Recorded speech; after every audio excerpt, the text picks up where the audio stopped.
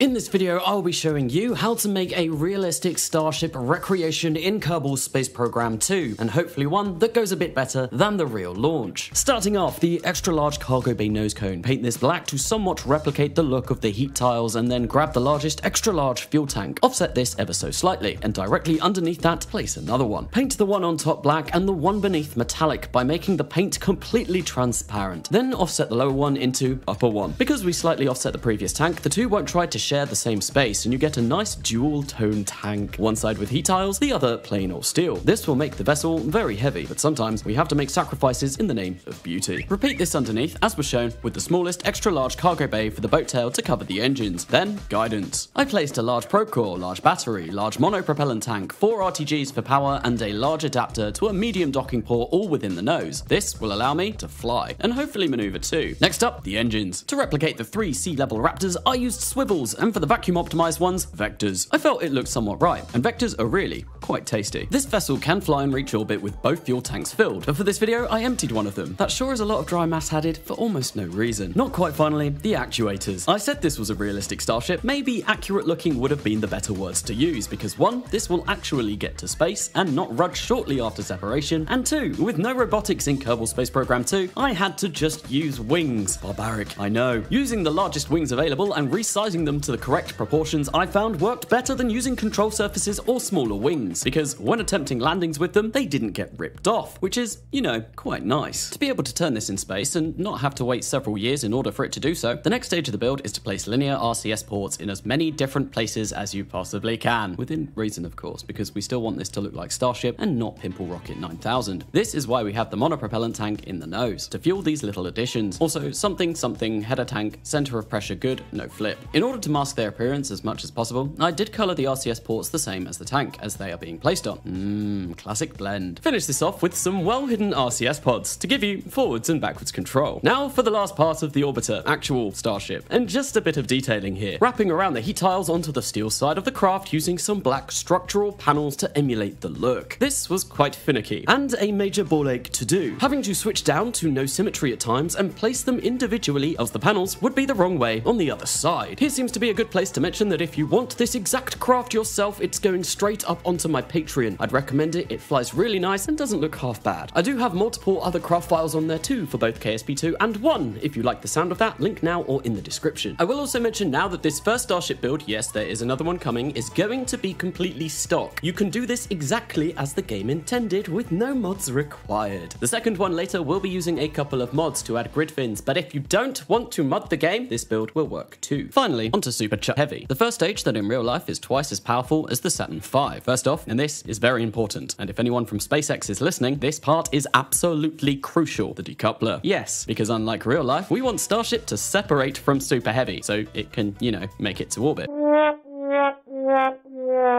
Underneath this, an extra large probe core, which I forgot to place originally, and then 2 of the largest extra large tanks stacked on top of each other. Super Heavy being rather plain is quite easy to paint. Full transparency here. No, I've not been dishonest before. Just make sure that your paint tool is set to fully transparent. To replicate the structure at the bottom in 4-way symmetry, place 3 of the largest small-sized fuel tanks with a small nose cone on top, and offset them into the main tank. Now for the engines. 19 vectors should suffice. I did use Lux's OAB extensions to place these easily, but this can also be done in stock with a little bit more time. Vectors here are not ideal. I'd much rather use swivels, as they are what I used for the sea-level Raptors on Starship. The 33 swivels was some way off being able to lift this, so vectors will have to do for now, until the modded build anyway. I didn't mention it as I placed them, but 4 vernier RCS pods at the top of the booster have been placed in a somewhat vain attempt at providing attitude control if you want to turn this around and try and land it at one of the 4 pads. Okay, time to launch, and one thing that I forgot to mention, well, I did place them on this Starship, was make sure that you strut the top and the bottom together. Because, of course, it's Kerbal Space Program 2, and if you don't do that, then the entire thing is going to flip, flop, and wobble all over the place, a little bit like the actual launch. But no, we don't really want that to be happening, and as you may be able to see from this launch anyway, it is a little bit wonky as is. So definitely this creation has not got enough struts. This is something that I will fix in the next iteration of this design that I will be showing, the one that will be using mods to make this look even more like a real Starship rather than, you know, just your general, generic, average stock KSP2 Starship. Because I did really want to make a unmodded Starship, a just generic stock one, so that everyone who has this game is able to actually create this rather than having to go and delve for mods.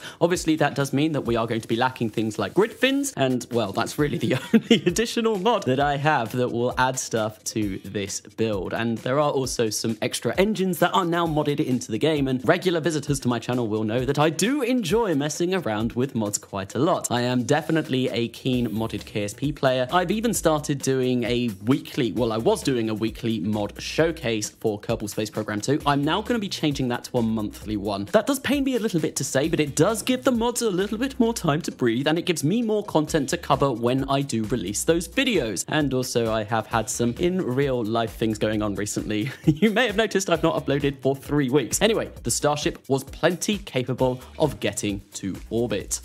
But we don't want to know if Starship can just get to orbit. No, we want to see if we can land it at one of the 4 landing pads back at the Kerbal Space Center. Ideally, at the Kerbal Space Center would be ideal. Unfortunately, my first attempt at doing this fell a little bit short. But the Starship does perform remarkably. It flies well, it can belly flop, and it touches down rather safely in the ocean before deciding to dance because it's quite happy that it's made it down. So if you're a better pilot than me, or if you're more accurate than me, you absolutely could land this at one of the pads in its current configuration. Okay, stock vessel now completely done. We've proven that we can get it to orbit, and we can somewhat land it, although that was a rather bad landing. Now on to the modded part of this video, and the mod that I will be using in order to get the grid fins that I am going to be using and the Raptor engines, yes, they're not called Raptors, no, is called Sorry. I have covered that before in a mod showcase. It is a brilliant mod. It was the first ever parts mod for Kerbal Space Program 2, and it basically adds reusable rocket parts such as grid fins, SpaceX style engines, and nose cones that have built-in RCS pods. And since I last covered it, it has had many updates, and I would highly recommend you go and check it out if you do not already know about the mod. However, I was running into a little bit of a problem using the Raptors on the first stage here, as can be apparent on the screen. I have 33 of them, and according to Microengineer, which is a mod that will tell me my current thruster-weight ratio, well, I should be getting 1.7, and yet I seem to be falling down to the ground. We are not going up today. No, we are not going to make it to space. So unfortunately, even though they look like Raptors and I can fit 33 of them onto the first stage, I am going to have to go back to using 19 vectors. It's not quite as accurate as I would have liked this to have been, but at least it does work. I will be mentioning this to Lux, and I'm sorry, Lux, that I've not mentioned this before this video releases. I really just wanted to get this out, but there are a whole host of things it could be. It could be Microengineer not reading the values correctly, or it could be some sort of weird thrust blocking issue having those engines all super close to each other. But it's not the end of the world. We have the vectors. Strut everything! And then finally we are going to be actually launching the modded Starship, and this is almost identical to the last launch I did, except this time we have a couple of fancy grid fins on the side, and I also do have the Raptors as the Starship engines. One thing that I forgot to do was to extend the grid fins for the duration of this flight. I am fairly certain, I might be wrong, but Starship, when it launches, has the grid fins extended at all times. Now, I could have done this by hitting B and making sure that the brakes action group were always activated, but I forgot.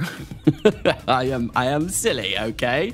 Oh god, realistic Starship, and I have done so many things wrong over the course of this video. I'm really struggling to get content out as it is, and it's been quite difficult. It's been a while since I've done any of these videos, and I would have liked to have got this more accurate, but unfortunately, this is the best you're going to get. I have been spending far too long on this video. There was another video that I was working on as well that I'm not sure if I will be able to get out now, and to be honest, it is another Starship video. I've missed the deadline for Starship. I wanted to get this video out on Thursday when Starship actually launched, and I clearly missed that. It's Saturday. It will be Saturday, hopefully, by the time this video comes out. But anyway, this Starship is more than capable of getting to orbit, and I did leave a little bit of fuel left in the first stage, and that's because I have made the world's worst Mechazilla tower tower ever. Yes, it's really bad. You really don't want to see it. It took me a while to drive it to the landing pad, but I wanted to see if I could land the Starship booster at the Mechazilla with the amount of fuel that I had left. Now, I didn't refilm this. This is actually something I did way before the updated Starship that I've made for this video, but I wanted to show that it is possible to get this booster back to the landing pads and attempt to catch it rather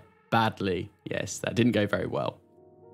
So the Super Heavy landing went badly. What about the Starship yeah, no, we've flown right past the Space Center. I very roughly estimated how far away I was from the Space Center with the first one. That landed in the ocean just after the desert, so it was some way short, so I took that away from my trajectory for this one, and for some reason that made me completely overshoot. The weird thing about this one though is I did exactly the same descent profile. I had it pitched up at 20 degrees the entire way, which was how I did it first. Honestly, I don't understand why it overshot quite so much. It is something that maybe I'll work on at a future point. Maybe I'll try and eventually get it done, get it landed at the Space Center. I mean, it's pretty damn cool to do. But anyway, the engines have fired up yet again for a propulsive landing, and this is how you make a good-looking Starship in Kerbal Space Program 2. Not sure if I can really call it realistic anymore, if I'm honest.